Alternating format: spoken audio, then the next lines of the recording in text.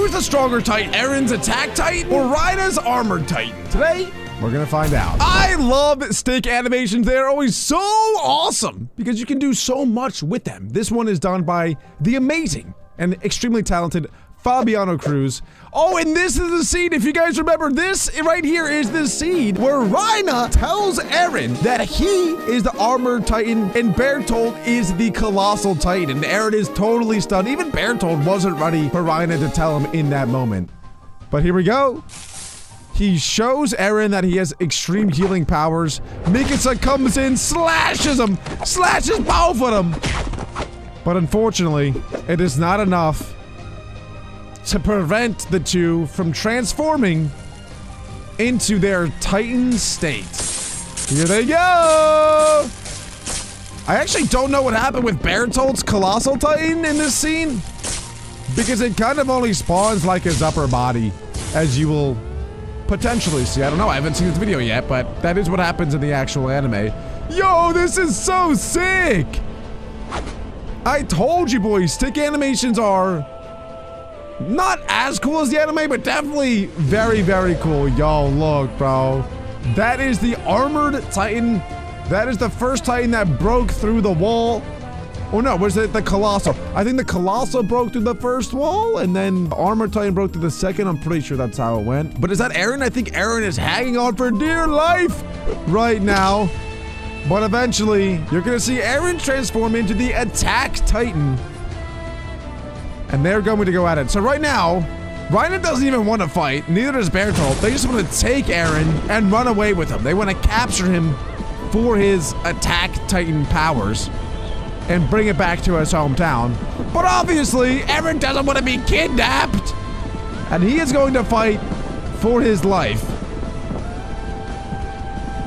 So, Rhina is jumping off the other side of the wall right now. I mean, as you can tell, it's a very big wall. If you guys have not seen Attack on Titan, or at least haven't finished it, bro, you are doing yourself a disservice. I'm telling you, I've watched a lot of anime. I've watched a lot of TV shows. I've watched a lot of movies. Attack on Titan is S tier. It is some of the greatest cinema you will ever watch. It's a bit weird to get into, but after you get into it, bro, oh my gosh, you get hooked.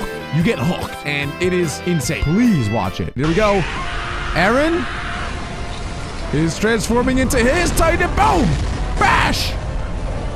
Uppercut! Bonk! There it is. And now they're gonna fall to the ground here. And it is about to go down.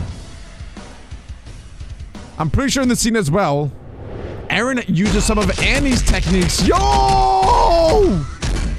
Yo, unfortunately, so the one thing with the armored Titan is his entire body is armor. It's not skin, it's like armor. Like you can't, even the scouts when they slash at the armored Titan with their swords, it breaks their swords. That's how strong it is. So, unfortunately, it is insanely difficult even for another Titan like Eren to do any damage against Rhina. So, you'll probably see eventually that Eren has to resort to a little bit of a different approach, a little bit of a different tactic in order to break the shields of Rhina. Here he goes. Here he goes. Bang! I think he's still realizing like the punches are not doing all that much. Like look, see, Rhina just walking forward. Rhina just walking through all of his punches. But here we go. They now got to the ground, and this... Oh, no. Okay, hold on. Something happens when they're on the ground. So next time they're on the ground, keep that in mind. But Eren is low-key getting destroyed right now. But here we go. Here we go. Here we go. Look, they're on the ground. And as you can see, Eren is going for some sort of chokehold on Rhina. And as he was there doing the chokehold, he could see that the armor was actually cracking on Rhina's back and like his neck area. So he was like, okay, hold on, hold on. We are on to something right now. We are on to something. So that may or may not be his game plan moving forward. Oh God. Oh. Jeez, I don't remember that. Oh boy. Oh, dip, swerve, back on top, and now he goes for a arm bar. That's what it's called. You grab the arm and then you like hump it at the elbow. I don't remember ripping the arm off, but apparently he does. So that is his new strategy, is instead of actually fighting Reiner hand-to-hand combat, because he knows his punches aren't really doing anything, he decides, you know what? We're gonna take this to the ground and wrestle and jujitsu. And that is where I'm going to dominate you on the ground. Especially because Reiner only has one arm. So now it should be relatively easy. I mean, have you guys ever wrestled someone with one arm before? I haven't, but I'd imagine it'd be pretty easy. Whoa, that is just a regular Titan. That is not even like a person Titan. And there we go. Oh, I remember that too, bro. So I didn't even know this at the time, but Reiner can actually shed his armor off. So he shed the armor off of the back of his legs because that will allow him to be faster, quicker, more mobile, more agile. And he thinks that that would help him in this battle. Little does he know, Eren's got some backup. But there we go. I mean, it works at first. He's so fast now. Eren gets him down to the ground again, and he is going at the neck. Mikasa comes in, slashes the back of the legs because they don't have armor on him anymore. And Eren is cranking, he's cranking, he's cranking. He breaks the armor on his back, and he is about to finish the job. But Reiner crawls into a ditch. Now, what does this ditch do? Well, the ditch doesn't do anything, but then he calls up to Bertolt, the colossal Titan, who is still all the way up there, and falls over, face first, into a tsunami dive bomb. Now, if you guys thought that was epic, you have no idea what is to come. You actually might have an idea, based on this scene right here. One of the greatest scenes in all of television history. No joke. I'm not kidding.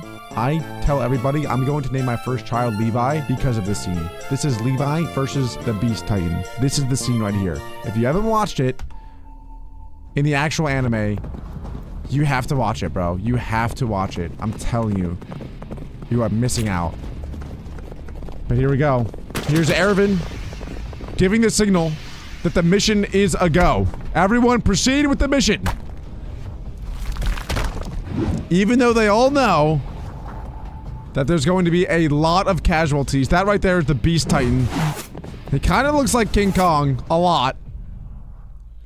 It's about to get ugly. Oh, jeez. Erwin goes down. Everyone is going down, bro. But the mission continues. You don't stop for anything. You don't stop for anyone. I'm literally getting the chills right now watching this. I have goosebumps. I literally have goosebumps. And there's the goat. There's the goat Levi. 1 down. 2 down. 3 down. 4 down. He's not stopping. He is not stopping.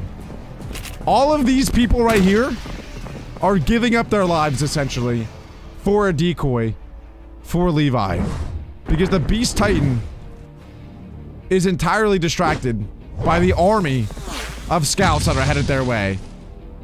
And so it is all on Levi to take out all the Titans and the Beast Titan.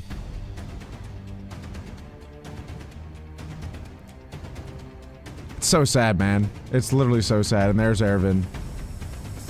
And the Beast Titan, I think, looks over and it's like, oh my gosh, wait, what? The Titans are dead. That's right, baby! Say hello to my little friend! His name is Levi Ackerman, and don't you forget it! Bink! There go the eyes. Going for the legs. Yep. He is too good. I mean, come on.